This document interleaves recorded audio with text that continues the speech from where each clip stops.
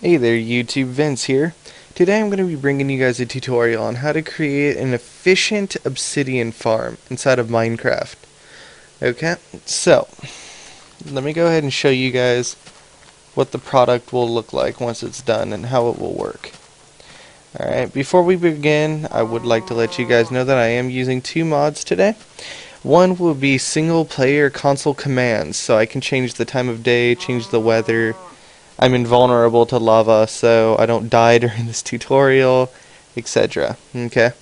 The other one is in-game inventory editor, so I can just give myself lava. Alright, so I'm not spending all day just, getting lava and putting it in. So,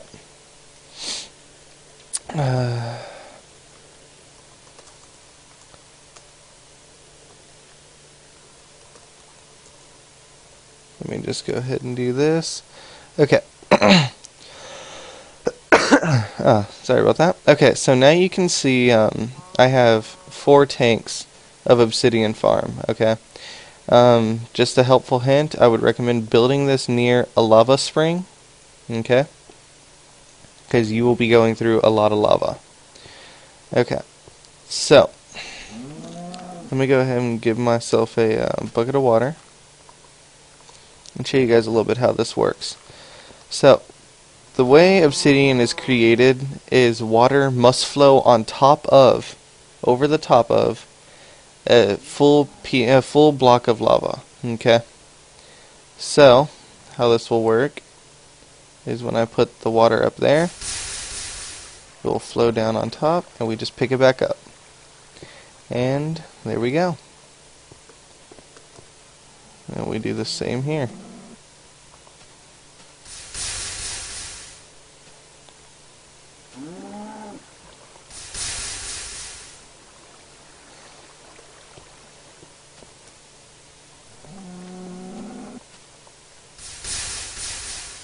See? And there we go.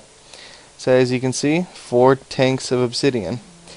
Now I'm going to go ahead and, I know it's fairly self-explanatory on how to build these. I mean, it's not that hard. But I'm still going to go ahead and show you guys just in case there's points on where you're confused. Okay, so what you're going to be needing for this is really just a shovel and glass. If you're going to follow mine, you don't need glass, but that's what I build it with, and you can use whatever you want. Alrighty, so the tanks are 11 blocks long and 5 blocks wide. So I'm going to go ahead and build one right here. Okay, so what I usually do is I just get the 5 first. Then if you look at the pattern I used, I just alternate the blocks in the middle. These blocks are here so you can fill the pits up with lava without killing yourself. Okay, so I just dig, leave it, etc. all the way down. So let's do that. Find the center, dig the first one, skip one, dig the next one,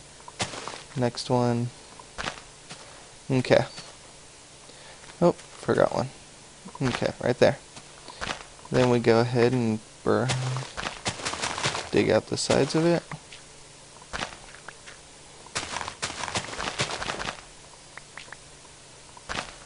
Okay, so you can see we have our pit now. So what you're going to want to do is you're going to want to finish bordering it with glass.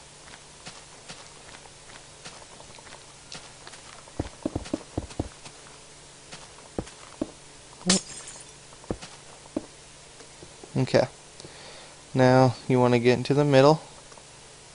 You're going to want to put one there.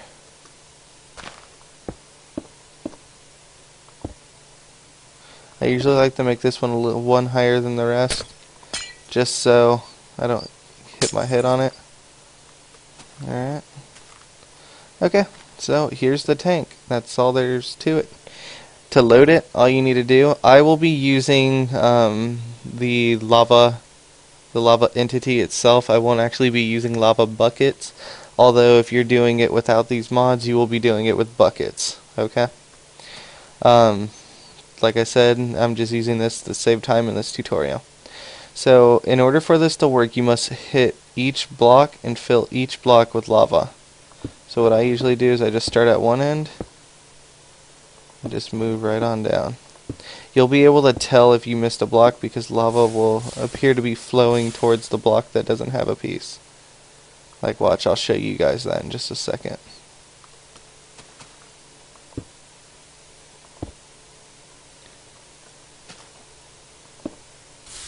Okay. You guys can see how those pieces, it looks like it's flowing into it. That means that that isn't a complete block. Okay? So let's just go ahead and finish filling this up.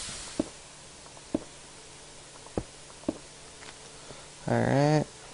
Doesn't look like there's any flow. I'm going to go ahead and turn this rain off.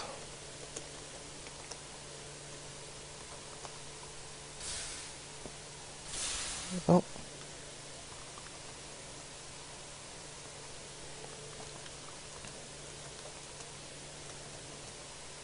There we go. Alrighty. So, and that's all there is to it. Then get yourself a bucket of lava, put it on top, and mine yourself your obsidian.